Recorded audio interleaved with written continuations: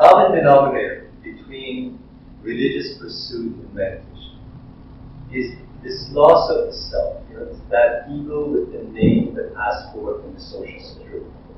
The question is, when you go to church or to your synagogue, how aware are you of being the head of the Honda dealership while you're in church, or looking at other people's dresses, or what your name is, what your last name is?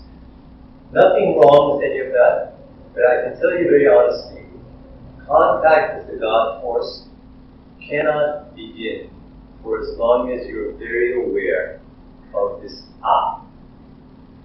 So, in Iran, we have people go to Mecca, and they take 15 people with them, and they lodge themselves in the Sheraton. And when they come back, people give them loads of roses. What for? It's like, you're clapping for me because I've gone to visit God. What for? It's a very private thing.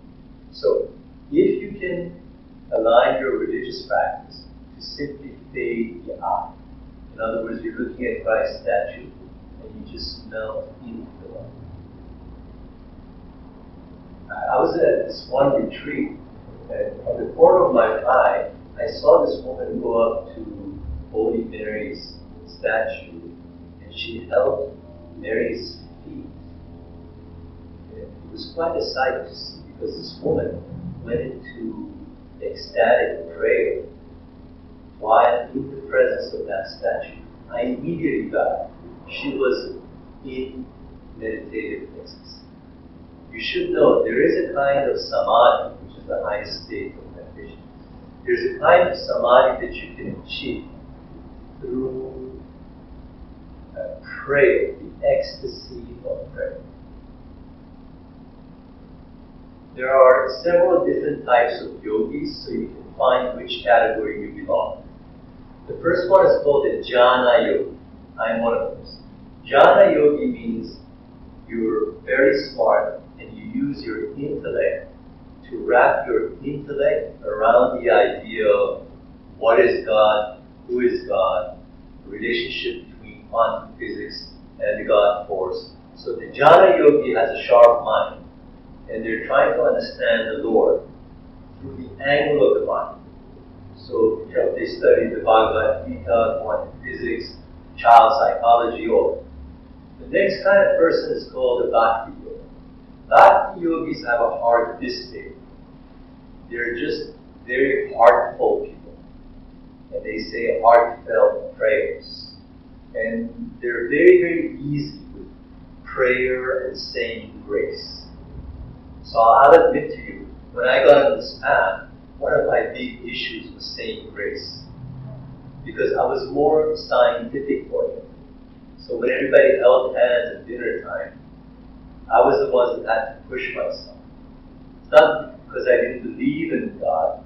For me, this business of leaning into worship came last. So I knew I was not a bhakti yogi.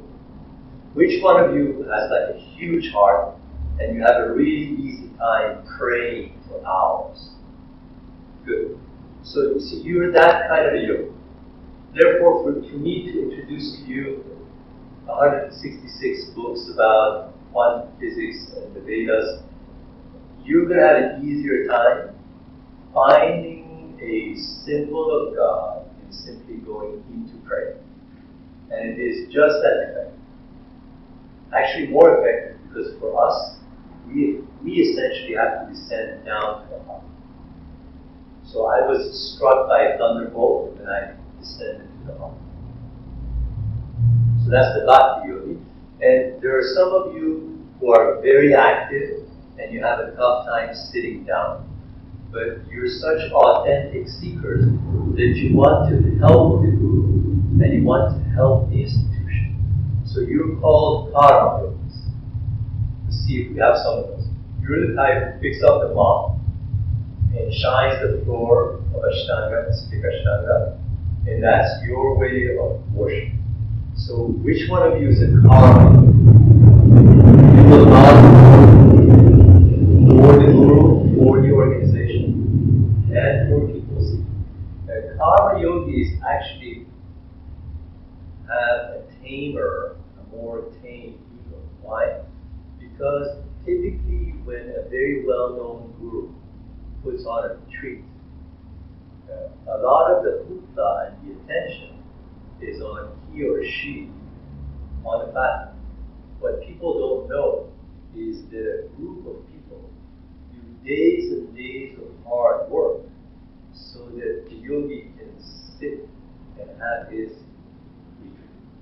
So when I go to the Middle East, there are about 20 people who work for day and night for 3 days just to get the event together, because we need food, we need lodging, we need transportation. In my country, you have to be very careful security-wise because they raid places like this. So there's a lot of work that goes into it. The karma yogis are very rarely seen, which means that they have tame egos.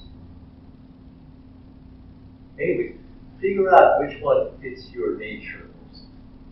If you have a big, big heart, you have a very easy time in prayer and worship. Are you the active type? Mahatma Gandhi was a karma yogi. He rolled up his sleeves and got the independence of India. He was that kind of yogi. Today I want to talk to you about meditation, because there's a lot of misunderstandings about meditation. Number one, is not officially an organized religion, but for those of you who go deep and you follow your breath down to your deepest essence, you'll find very quickly that the real contact with the Lord is in your own quiet space. So if you don't make quietude available to yourself, it's very difficult to be religious in the sense of having God come. Patanjali, one of the founders of Raja Yoga, says, look, without a still mind, forget the notion of making contact with natural forces, because your mind is interfering. Last night, we talked about the kind of mind that constantly superimposes past memories on the present. You need to practice looking at the Pacific Ocean and having no ideas, just seeing the Pacific, without any idea. People have a tough time. Like you go fishing and you just watch your cork bob up and down. And that's all what you're doing. There's no memory, no past, no life story, none. For as long as your life story is very vivid in your mind, I will say with a lot of love that you're still sick. Why do I say that? Because our life stories are full of interpretation. This is why you can never ask 3 people's opinion about a particular person and get the identical story. Because there's all this superimposing of personal ideas. The enlightened person is like this. They're simply with the person. There's no ideas being superimposed. Coming back to meditation. Meditation is keeping an eye on your own inner master. So if you look at a video camera like this, in meditation, your consciousness turns into a camcorder, and your consciousness zooms in on the inside. So, for example, you notice when you're jealous. You notice when you're hungry. You notice when you're restless. You notice your thoughts. You notice your physical sensations. In a kind of meditation which some of you know is called vipassana, in Buddhist meditation actually, the camera lens is on mindfulness. So you notice the roar of the motorcycle, your emotions, the rhythm of your breath. The Buddha said, if you can become intensely mindful of everything, you'll go into nirvana, which is really the same word as samadhi. If you don't know the history of this, how did yoga go to the Far East and become Buddhism? You you may know this, the Buddha, being a prince, basically made his way on foot from southern India to Sri Lanka. In those days, there was a stretch of land connecting Sri Lanka and India. When the Buddha went to Sri Lanka, that's where he kind of veered off and he created his own wonderful science of Buddhism. In my case, I'm teaching Kriya Yoga, and Kriya Babaji also went to Sri Lanka, but then the meditation coming from Babaji is slightly different from the Buddha's, but they both lead to the same place. The Buddha's leads to Nirvana, which means the merger of the self in the one pulse of the God force in space. Last night I mentioned that the ancient scriptures describe the Lord as it's a heartbeat full of consciousness. So, the moment of you, Catholic, completely merging in that pulse is called Nirvana in Buddhism and Samadhi in the Indian style. What's the difference between these two styles of meditation? Quite a bit, although they lead to the same place. In Vipassana Buddhist meditation, you are so incredibly mindful that the level of your mindfulness puts you intensely in the moment. It's like you go to Wyoming, sit by a river, and you get so intensely present that you're hearing the trickles of the water coming off. That would be Vipassana. What would you do in Kriya Yoga meditation? In Kriya Yoga meditation, you become concentrated. So there's a difference between concentration and mindfulness. I'm going to act it out as if I'm showing. Here's mindfulness. Everything. That's mindfulness. Here's Kriya Yoga.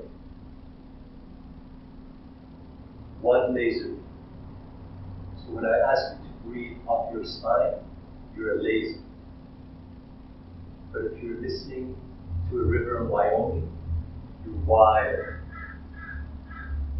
Interestingly enough, both techniques open up to the other. How? I had a cousin who was walking with me in springtime. We were close to a river with a lot of apple blossoms, and the river was there. The apple blossoms were there, and then it started to hail. So my cousin said, "Oh, this is so overwhelming." And I said, "How come?" He said, "Well, there's the river, there's the apple blossoms, there's hail. What do I focus on?" And I said to him, "Come to the point between your nostrils and just follow the breath." And he started doing it. And as he did that, he went into Vipassana. In other words, by following the breath, he became very mindful of the hail, the blossoms, and without any strain. The other approach would be to become so focused on the rush of the river that you fly into this. So let me wrap this up. If you go to the Buddha beach and you become extremely mindful of the little baby girl running on the sand and the dog and the surfer, all of it together, what would happen is you lose the name Loren. The minute you lose Loren, you're in bliss. So that's achieving bliss through mindfulness. Let's take Kriya Yoga. In Kriya Yoga, let's say you grow orchids, and you become very focused on your orchid to the point where the perfume is making you drunk, and you're so focused here, you're even seeing sap flow through the veins of the flower plant. That would also take you to bliss, because again, you lose the right. So, whether it's the church, the synagogue, or the mosque, your religion should be based on the common denominator. Can I lose myself in Mecca, in the Valley, Tel Aviv? Doesn't make any difference. I'm teaching you the common denominator. Pablo Picasso is on his feet 9 hours a day in his painting studio. How come he doesn't feel? There's no problem. He's lost. When I'm holding a pen, I get lost. 3 hours, 4 hours. Yes. I actually look handsome. My wife says you look handsome when you write. You know why? That happens to anything. If you have one activity that makes you get lost, you look gorgeous. You start to glow. The getting lost, the losing of the social security and your intellectual mind will make you glow. I can pick people off from a mile away. They look gorgeous. It's called Dharma. Dharma is the activity that gets you into the flow. And you lose the ego. Coming back to meditation. When you meditate, your intention is to focus a camera inward. Sensations, thoughts, emotions. And after a while, you realize that everything is impermanent. In meditation, you discover that none of your thoughts last for more than a few seconds. You realize that your emotions are different between 10:15 and 10:20. And then you realize that every year and a half, every cell in your body has been renewed. So now we're in real trouble because your thoughts are non-lasting. Your emotions are non-lasting. Your body doesn't last. So what's left? And there yoga says the only thing permanent is the witness. In Farsi we say shahid. What we say is there's a part of your mind that's just like a real gem. Your mind can actually split in two. One part of it is babbling away. The other part is very centered, noble, and wise. Just look. The part that just looks is a real part. It exists. And I can give you the acid test right now. I'll have you look down on the floor. I'll count to 3. And on the number 3, I'll have you wait intensely for the next thought. How many people last night had no thought as you were waiting? Yeah. Most people would. Why is it that your thoughts disappear? Very simple. Your mind can be split into two. One part of it is extremely wise, has all the answers. It has a very organized centered mind. The other part of your mind shrinks down and starts to believe thoughts. It's a very interesting thing that the Indian Vedas say. The Vedas say that the Lord, being the creator of the universe, can actually shrink down and get entangled in her own creation. What a strange thing to say. And the Vedas make no bones about this. They say somebody as grand as the Lord can create thoughts and then shrink down and get entangled in her own thoughts. The Vedic philosophy is when you folks are born, after a few weeks, you forget that you're the Lord. Why is that? After a while, the baby starts to identify with the passing thoughts. As long as the baby is either not having thoughts or not identifying, they're in complete touch with the creative forces. So let's bring you to this moment. If you're having thoughts right now but not believing them, you're already a very enlightened person. All you have to do is not get invested in the meaning of the thoughts. The fact that you're having thoughts is irrelevant. You could be down there in Dana Point looking out at the pier. Thoughts are marching in front of your eyes. You're not invested. This will happen to you. I went to Fairfield, Iowa for 2 years, 7 hours of meditation a day. What happened to me was the mind became Teflon. thoughts wouldn't stick.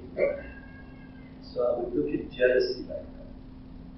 I could see the jealousy, but I would be like 3 yards away. The jealousy would come. I spoke to Satya Sai Baba, one of the Grand Masters. He said, never think that us Grand Gurus don't think. We think, but we're so separated from the thought, there's no identification. So I want you to make friends with your thoughts. And here's the explanation coming from the Vedantas. When I say Vedantas, I mean the entire collection of spiritual books from ancient India. Okay?